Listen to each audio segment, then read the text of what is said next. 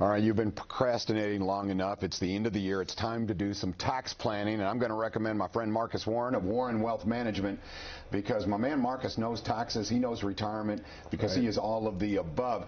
And I kid about that. I say all of the above, but you really are, because there's some who specialize in taxes, and there's others who specialize in wealth management. But you do both, and you've earned it. Yeah, that's really what sets us apart.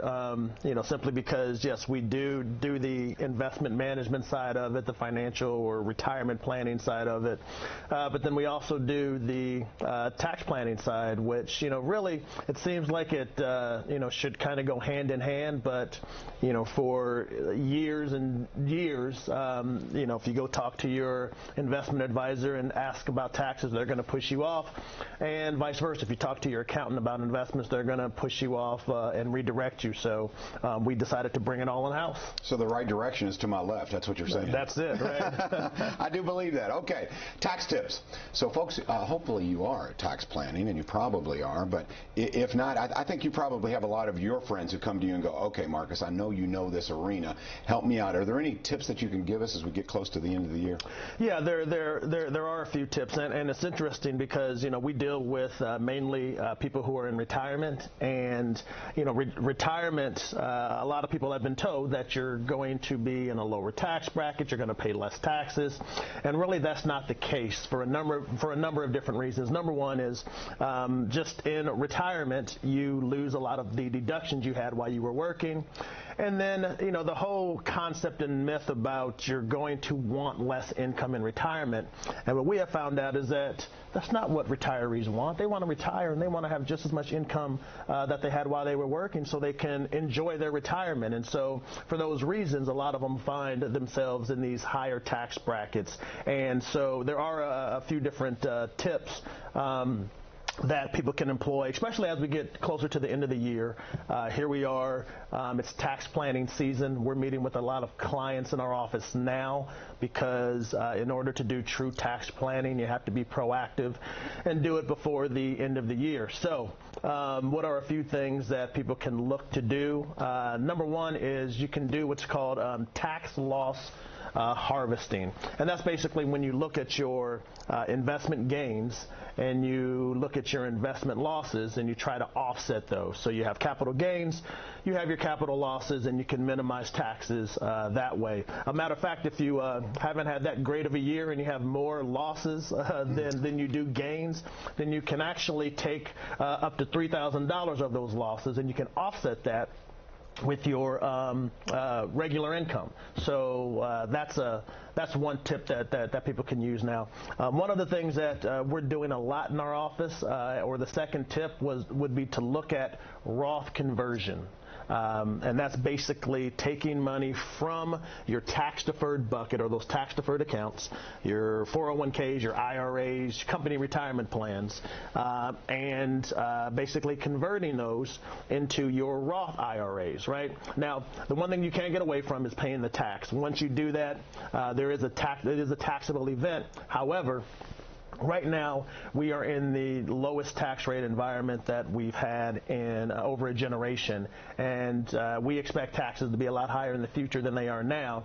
So a lot of times it makes sense to pay the lower tax now, position your money over into those Roth IRAs or life insurance retirement plans, these tax-free vehicles, and then if taxes go up 20%, if taxes go up 50%, if they double, if they triple, whatever it may be, it doesn't matter because you've already paid taxes at that low rate by doing that Roth conversion. So there are a number of different things that people can do to save money for retirement, and actually to save money in taxes now before the end of the year. As you probably discerned, this man really knows his business. Let's talk a little bit about the reason to call Warren Wealth Management, because everyone has, you talk a lot about buckets, and everyone has different buckets. Yes. Or, maybe you have Roths, or you mentioned 401ks, IRAs, that kind of thing.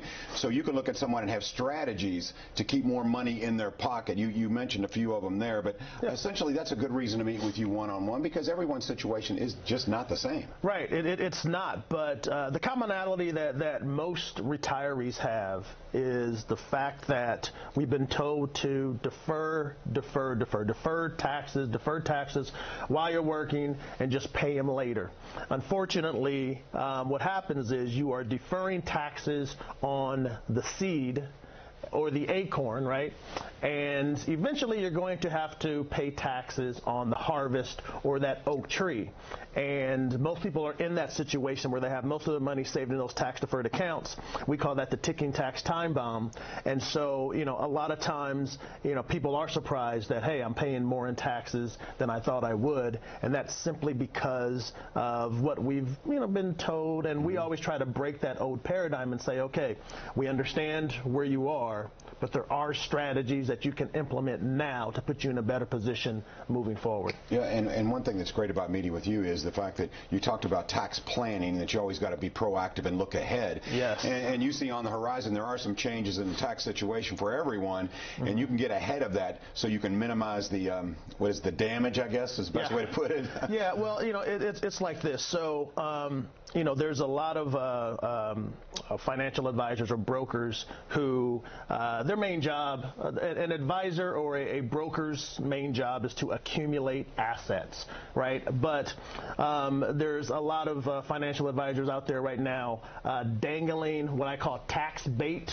They're using tax bait marketing to get clients in the door when they really don't know too much about taxes. So the average retiree has to beware of that.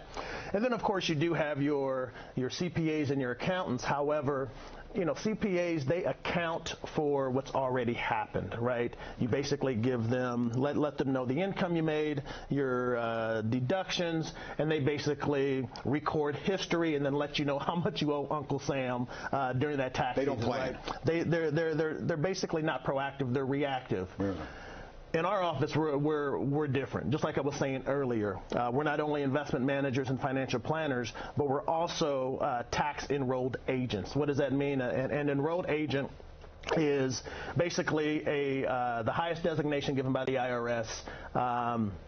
We're empowered by the United States Treasury to represent clients if they have any tax issues, things of that nature. And then we're also tax strategists where we know tax code, tax law, tax theory, so we're able to help clients navigate that tax code and put more money in their pocket. And so in our office at Warren Wealth, the left hand knows what the right hand's doing. There's no one trying to give you the bait and switch by saying, hey, we know about taxes, and you come in and we don't really know anything. Or we're not reactive in the way that we tax plan, we're proactive, and so that's what sets us apart, and that's what helps out investors and retirees long term. If you would like access to this wealth of information, and you can tell, as I said, he knows his business, then you need to give him a call. In fact, 15-minute conversation with our final 30 seconds. If they want to have a quick conversation with you and gain some of this knowledge, how do they do that? Yeah, they can go to talktomarcus.com. You can also go to warrenwealth.net. Schedule that 15-minute phone call. If you're close or you're in retirement, it is crucial.